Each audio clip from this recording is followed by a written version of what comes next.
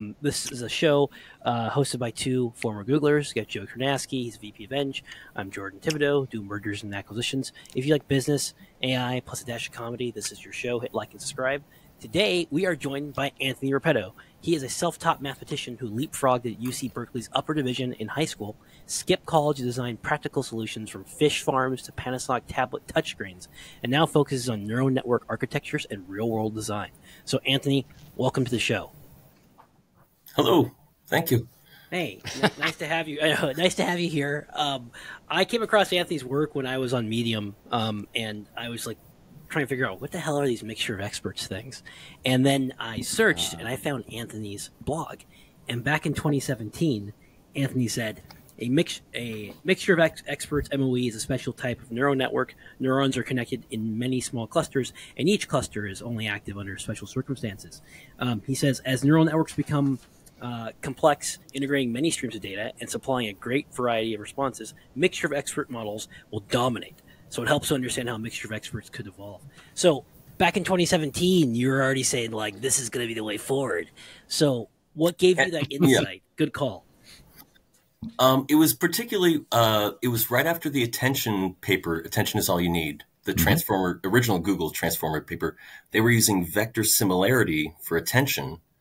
And Jeff Hinton's original mixture of expert model is by vector similarity. The capsule network was published just a couple months after the Attention is All You Need. For noobs, so specifically for noobs, these two models.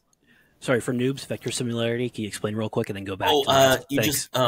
You're trying to locate everything in this high dimensional space, and the closer the vectors are together, then you just assume that they must be similar. So like king and queen are different from each other in the same way that man and woman are different. They have vector spaces that are preserved. So yeah, that vector process in attention, I was like, that's perfect match for Hinton's capsule network. And I looked at the different benefits that you get from it. Back in 2017, we were looking at long short-term memory, like LSTMs and end-to-end ResNets was the norm. Like every conference I went to is like, obviously just do a ResNet. So to say mixture of experts with attention amongst all the other options, that was what I argued for. And the thing that I argued after it was that you could also improve upon that by detecting the error detector neurons and growing a new expert at that location. And so I still haven't seen people do that. I don't have the data and the servers for that. Explain error detection neurons, and then maybe why people aren't doing it. And Joe, if you have any follow-ups after Anthony responds, go for it. Yeah. I sketched a drawing. So you can see on the page here. Hell yes. That as you get neuron activity increasing, you're gonna get a covariance if it's all clustered. The neuron activity is clustered with the loss of the network. So the more loss you get, the more active that neuron was. That's an error detector neuron, and there's bound to be some mixed in your network. So you just look for them, and those neurons are just naturally going to tell you when the whole network is going to be wrong. And you grow a new expert at that neuron. And that expert you train while everything else is frozen. You've just trained an error detector expert. So I haven't seen anyone do that yet, but I'd love to see Google or OpenAI, whoever wants to jump in on it first. But Anthony, why not try out this idea yourself? I mean, I know you can't necessarily host a huge network, but it seems like you could build a small experiment and just verify the idea before trying to ramp it up. I could. I'm a horrible coder. And I tried, first I tried Mathematica. I was like, I can't really do much with this. Then I tried C++, and I was like, I can't do garbage collection. I got Python up to list comprehensions, and I'm still buggy as heck. So I don't want to be the coder. I'm better as the idea rat. When I worked with coders, that's how I started my company, was teaming up with people. So I would love to, basically. Okay, so if someone reaches out and wants to help out, I'll tell them to reach out either on info@svinvestorsclub.com, and I'll connect them with you. And if they can just email and explain like a background, like what they do, so I know like they're not a kook, me just for solving. This is the best way to peek inside the black box of neural networks. We got this answer because this expert fired when it solved this information. So back in 2017, you saw that eventually we're going to be able to look to see how these at inference, how these models are actually thinking and where they're getting their information from. And then you were hearing stories probably from the Doomers earlier last year about like, it's a black box. We don't know what's going on in here. And you're like, we know how to find it already. And then analogical reasoners came out and basically it did what you said. And it kind of proved that. So like, good, like +1 sweep the leg on that one. Well done. Oh, thank you. Thank you. Yeah. So Joe, any thoughts on just like mixture experts? Like, did you expect like it to kind of like get this big and have such wide success? Like, well, I originally came at the mixture of experts because I thought of it as a way to reduce inference cost. Like I thought, oh, the OpenAI guys are going to split their model up into multiple experts, and then they only have to evaluate some fraction of the experts on any given token, blah, blah, blah, reduces the cost of running the model. Okay. And then I saw a paper, I forget the title, but they were basically trying to schedule the routing to the experts such that any given expert only took a fraction of the tokens in the total job, but the token load was sort of balanced across the experts, which is an interesting sort of sub-problem that you get once you have this idea of routing. And I was like, okay, they're really tweaking this. They're trying to get the max performance out of this thing.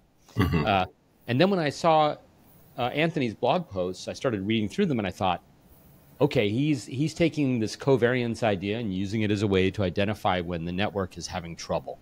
It's having more errors than usual, and he's pinpointing the error.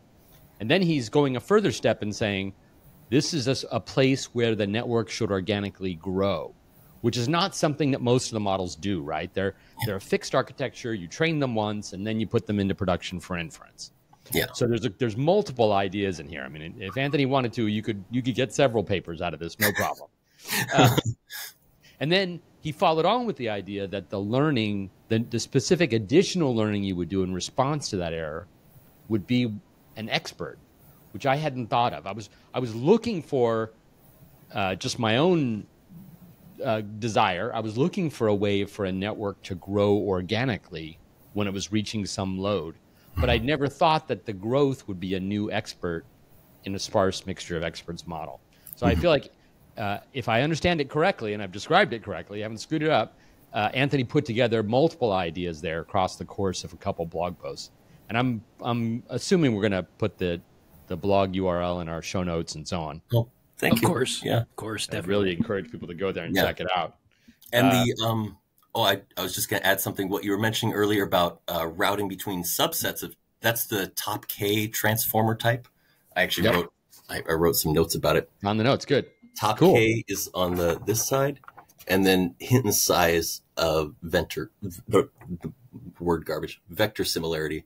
Yep. So vector similarity was the one I mentioned, and the one you're mentioning is switch transformers, where you're allocating amongst a team of experts, and that's really good for stable performance. If you want to roll out to the public and have a brand associated to your expert, you definitely want the switch transformer top K transformer type because it's very stable. Interesting.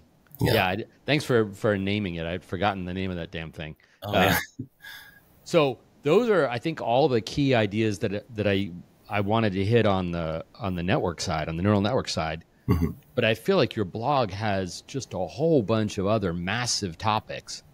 Do you want to move on to some of those? I don't know if Jordan has an agenda in ordering, or if you want to drive it. We can keep it organic. But is there anything else on the mixture of experts thing, Anthony, you want to get out there, or anything else you want to get out to AI researchers saying like, hey, you guys should try this next? I had 2 pages, one on Sora and another one on the Sam Altman 7 trillion. If you let's listen. Also, are you left-handed or right-handed? Right-handed, and God calligrapher by day. I know your handwriting is goddamn beautiful. My left hand, my right in English, left-handed looks like Arabic. It's terrible. Joe, are you lefty or righty? Yeah, go into Sora. Okay, yeah. I'll just put it up for a second. There. So the thing about Sora is it is interesting for a particular reason.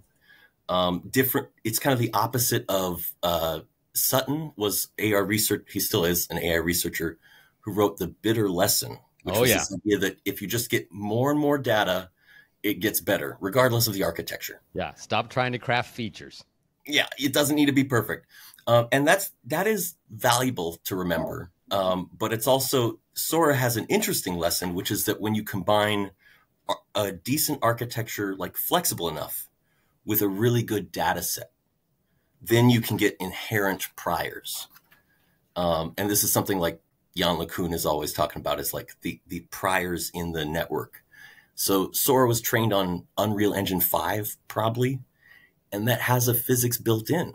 So there's certain aspects of reality that are built into Sora from the dataset side. And that gives it the ability to emulate games like Minecraft. Nice. And it kind of reminds me of, did you see Google's Genie? How I was able just to look at just random pictures, and then it could kind of basically say, between these pictures, now I understand the mechanics of the game, and I can actually generate worlds through it. Yeah.